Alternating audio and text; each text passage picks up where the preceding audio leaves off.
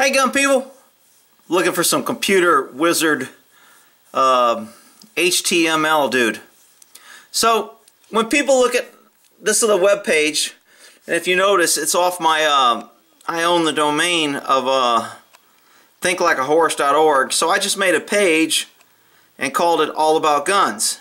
Well, that's what my YouTube used to be, and now I want it to be Think Like a Cop.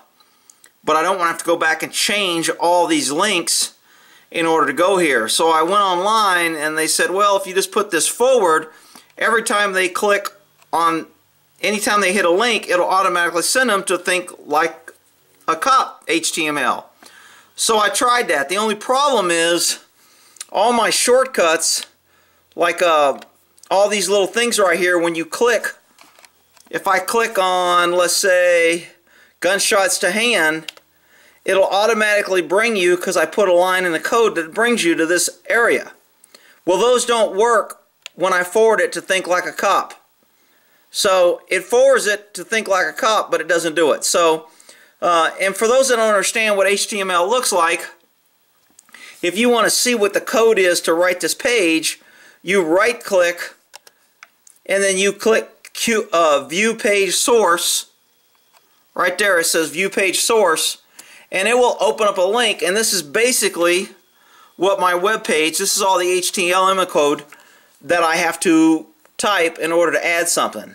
So if I want to add something, these are all the shortcuts. So in order to get to my Glock Armor manual, it automatically brings you to 19. Deadly Force Case Law, if you type # Deadly Force, it'll bring you to that area. And then when you go down to a certain area, I know this is kind of Greek to most people, so they don't really care. But so right here it says page, paragraph, name, number 2. So whatever number 2 is going to bring you here. So this says a picture of my younger days in Vallejo. If I go back up to here, where this code is that I wrote, if I look for the number 2 for the shortcut here, here's shortcut 4, 5, 6, 7, 8. If I keep going down, I will find a number 2 right there, and it says old pictures of me. So when you click on this little button here on my page, it brings you to that. So all these little paragraphs and things mean something, and I had some guy change this because I had it written on another page before I got thinklikeahorse.org, and he put it in some computer, and it made all these generator codes, style, layout, and he made it look like it looks right now. So I don't change any of that, but if I need to update something, I can update it. Now the thing that gets me is all these divs. I don't understand all that, class, content, wrapper, whatever. So whatever I did, you notice this page here looks normal. And it's got my pictures, and I know how to center it. And it's got all my stuff on my web page. The dude that was shot 33 times with a 9mm, which is why I crack on 9mm. So this is all my propaganda basically for my gun page. So, and I usually put this link in my website where I explain all this. So this page right here is okay. I've got the code. When I want to add something, I just go to the bottom and I add something and I put a link. That's no problem. I understand all that.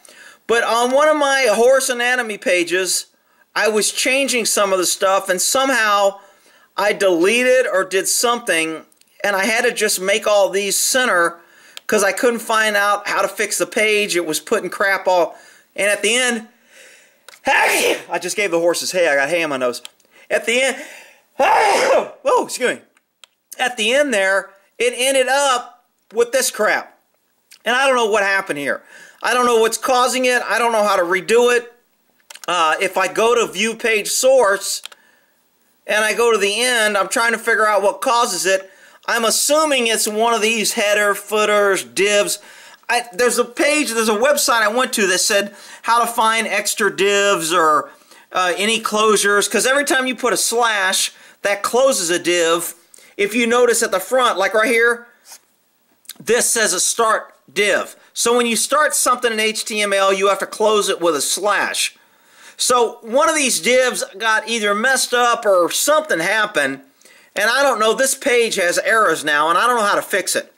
So anybody that's a guru or that might have a HTML code program that you could run my page through and it would find errors, correct it, and then maybe when I type my pages, I always go to WordPad, and this is the page and what it looks like without all the colors.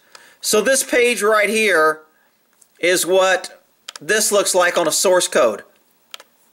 So, but mine doesn't have all the colors. So when I'm editing and doing stuff, I just open a WordPad document.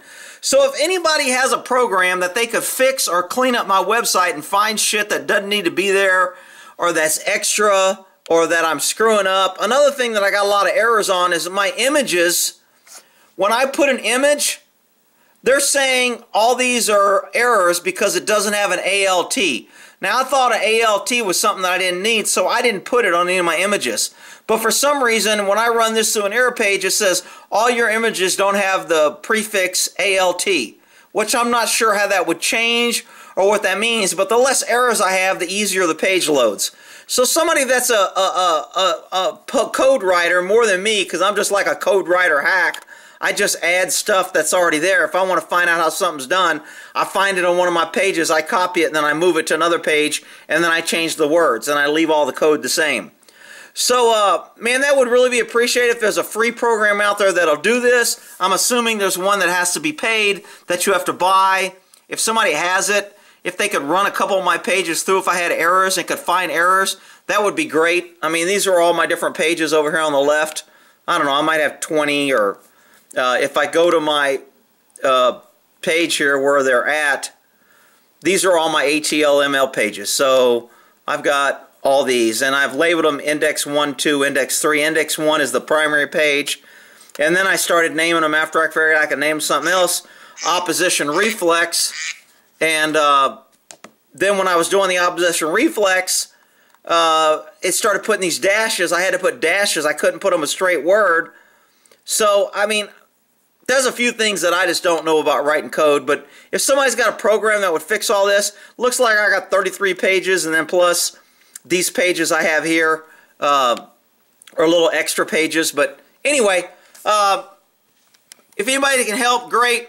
If you can give me some suggestions on how to clean up the div or open divs. I mean, I went through each div and I did a search, and I found an open and a close, open and close. But the ones at the top and the ones at the bottom, I removed some spaces. I don't know if spaces matter. I was told it didn't, but I don't know if that's where I screwed it up. Anyway, any help would be appreciated for any of my code or writers out there that could help me clean up my pages. I'd appreciate it.